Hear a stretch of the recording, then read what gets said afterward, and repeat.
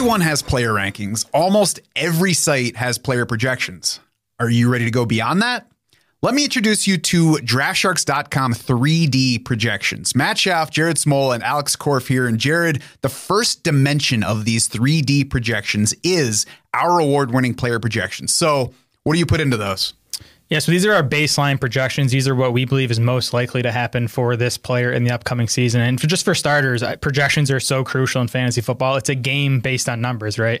We score based on catches and yards and touchdowns. If your rankings are not based on projections, if they're based on gut feel or whatever the hell else people are ranking that aren't projections, I just think you're doing it wrong. So we spend a ton of time on our projections every offseason.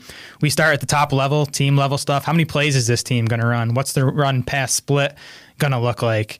Then we start to break it down at the player level, quarterbacks. What's the completion rate going to be, the yards per attempt, the touchdown rate that fuels quarterback projections, running backs, yards per carry, target share, catch rate, wide receivers, yards per catch rate. All this stuff is fueling these detailed player projections, which again, that's the baseline. That's the starting point for these 3D projections. And it's impersonal. It's impersonal.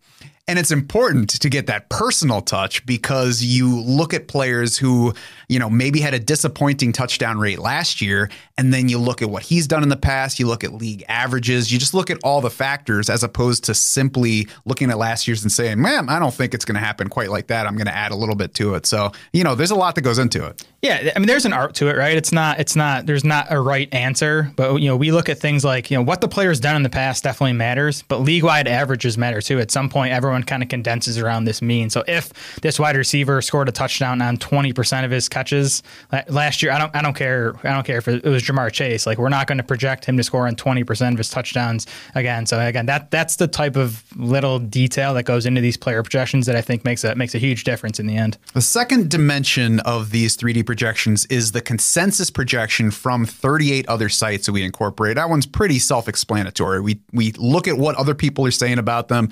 We incorporate that a bit to give kind of a market baseline, incorporate the market value into each player's valuation. Then number 3 here, Alex, is ceiling and floor projections because, sometimes Jamar Chase is going to hit 20% touchdown rate. We want to build in the possibility that a player is going to go well above or well below what we project for him, right? Yeah, you have to have 3 if it's 3D. So that's where we have that ceiling and floor projection. Jared gets way into the weeds. He's not projecting one at a very touch to be a touchdown, but there is a likelihood of that happening. So he's projecting what is that likelihood of that ceiling or of that floor. And that's what is going to impact your upside mode. If you're looking for maybe some upside during your weekly starts, that's where you can really look at that floor versus ceiling part of your projection to see, hey, man, I have a tough-looking matchup. I'm playing against Jamar Chase.